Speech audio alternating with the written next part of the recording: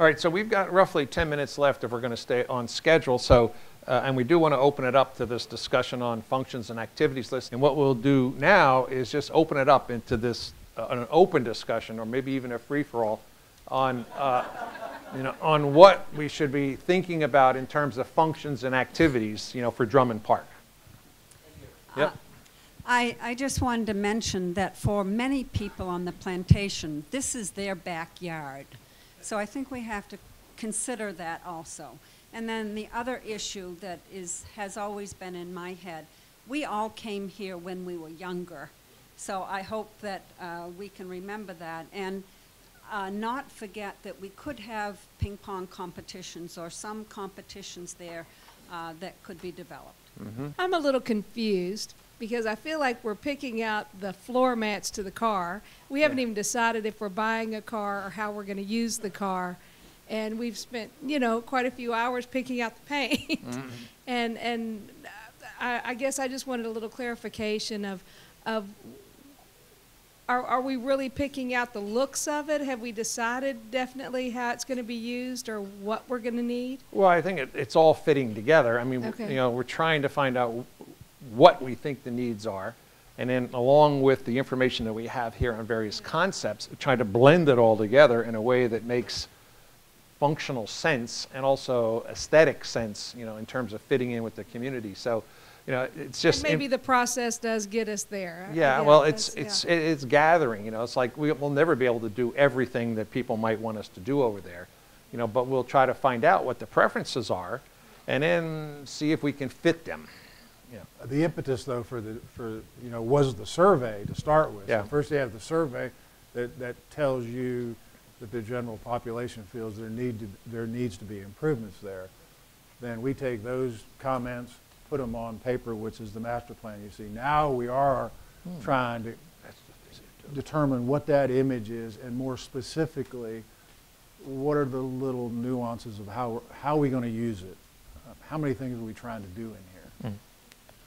It wasn't exactly one of the comments that you were seeking input on, but I think that the use of Drummond Point Park in relation to the rest of the plantation is important, and that particularly was the comment at the beginning of the day about how this is part of the park and trail system in effect. Mm-hmm. And so how to get to Drummond Point Park other than in a car, on the trails, on a bike, running, in a golf cart, or whatever those carts are called. I think somehow the integration of Drummond Point Park with the rest of the plantation ought to be a consideration in the overall plan. Mm-hmm. We started with a somewhat provocative question in our group, and that is, why wouldn't we check all of the lines, all of the boxes? And we started to talk about criteria. We agree that there might be 4 criteria that we would consider in determining what to include and not. One is obviously cost. That's been brought up before. The second would be the availability of that function somewhere else. Perhaps indoor functions, for example, might be available at the POC. Third, we talked about, is there enough room to do everything? I know it's 8 acres, but you can't do everything. And the last one we brought up was noise. So that's the context in which we started checking and not checking boxes. Mm-hmm. We also were, at least I was thinking, that practically all the beginning things, horseshoes, bocce ball, ping pong, basketball, skateboarding, volleyball, badminton, shuffleboard, all could be done there at different parts. Especially if you have the basketball court is just halfway, you could have the other things here. And there's already a badminton net up there and a ping pong table, so that if we wanted to do more, you could do that. And then with the picnic tables, and I didn't feel that they had to have a soccer, because that would take up too much of the yard. It's a beautiful green area. And that the observation tower with the tree house that you're talking about with the playhouse would be good. And that lacrosse was also mentioned at our table, that could be played on that green area, so that it wouldn't have to have things in the ground so much, as so that children can run and throw their frisbees and so forth without any set things. We thought about activities. One of the things we said, like the comment made from one of the other tables earlier, was that whatever it is, you bring your own things. I think tetherball might be one exception to that. you can obviously have a tetherball there. Secondly, I think you got to think about how many people own these things. I mean, in other words, if you have to bring your own, how many people have shuffleboard, paraphernalia in their closets? Not very many, and I think if you built a court there, still there wouldn't be very many. And the same thing would apply to some of these other things. How many people have horseshoes at home? And that can be dangerous. I mean, some might have it, and I think on lacrosse you got to think that if you miss the net, where does that ball go? So you really sort of have to think about the practicality and see people playing that sport there. Just to piggyback on what Andy was saying is people should bring their own stuff, but also I don't think that, or we sort of just, I think we all agreed, heck with what they think, not building permanent like a horseshoe pit or a bocce ball court or something like that, but just mark out the place on the lawn where you're going to play horseshoes or bocce ball, or not an official space, but bring your own stuff, as was also mentioned before.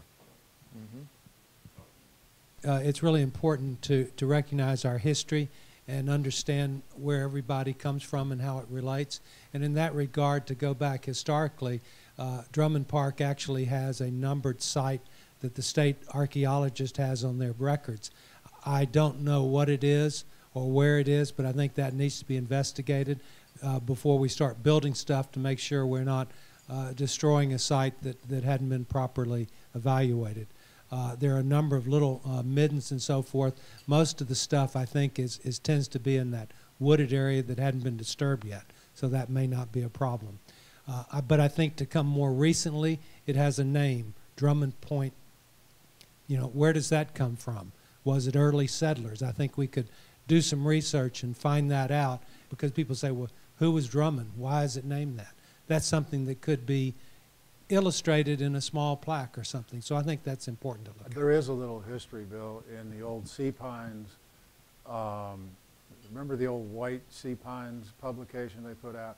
There's a couple little blurbs in there about Drummond Park. It's not real specific, though. It doesn't really tell you who Drummond is, but it does give you a little bit of history.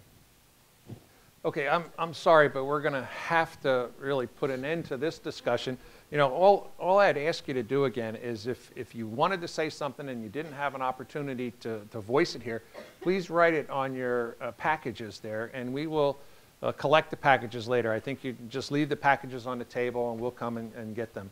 Now, as a final point on Drummond Park, I mean, it was just suggested to me, maybe I would like to find out from everyone who's in this room right now, how many people have even been to Drummond Park? Okay, well, I mean, this is an interested group then, and that's why you all showed up, But we still run into people, that are sort of in that frame of that I don't even know where it is and I've never been there, but we're hoping to be able to change that perspective going forward.